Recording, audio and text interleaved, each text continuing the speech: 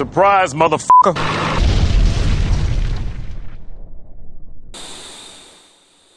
Hey, what's up champs? 104 from Maverick checking in with another video. This time I'm going to show you guys how to use the radar to find moving targets on the ground.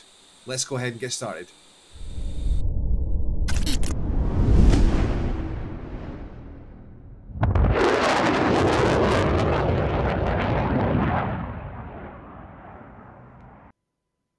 Alright guys, welcome on board. We are on patrol somewhere over Syria right now, and we've just received some intel that there's an enemy convoy on the move somewhere to the northeast of waypoint 1. So we're going to go ahead and use our ground mapping radar to find them, and then slave our targeting camera over to their position and get ready to engage. So the first thing we're going to do is make sure that our targeting pod is actually turned on by flipping this switch here to the on position. Waypoint 1 is on our left hand side to the northeast, so we're going to go and point the aircraft in that direction and switch to air to ground mode. You'll see that when we do this, the ground radar automatically comes up on our right MPD.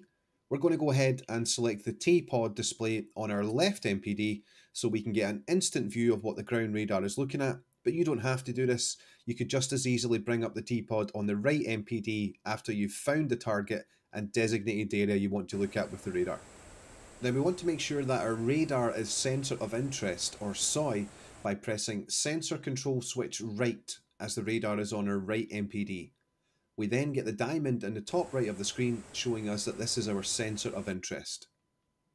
We'll then switch the radar into ground moving target mode by pressing this button, and the radar will default to a 20 nautical mile scan, searching the ground for any moving targets down there. We want to set it out to the maximum range of 40 nautical miles, as we're around 30 miles from waypoint 1 and we know that the convoy is somewhere in that area. So now as we turn the aircraft to head towards the area of the convoy, the aircraft is going to start scanning in that area, and we should pick it up if it's in range of our 40 nautical mile scan. Okay, boom, we have a hit. You'll see a solid line on the radar to indicate that this is the location that the radar is detecting a moving object. Now here's the Gucci part. All we need to do is move our TDC over the target, and once again select sensor control switch right, and the ground radar will lock onto this target and instantly slave our targeting pod onto that position so we can actually see just what it is that the radar has found. We'll also get some useful information on the radar on what the target speed is on the left hand side. In this case it's 10 knots, and also what direction the target is moving in, and in this case it's 158 degrees. Now we come to our targeting camera and select sensor control switch left because it's on our left MPD to make it SOI.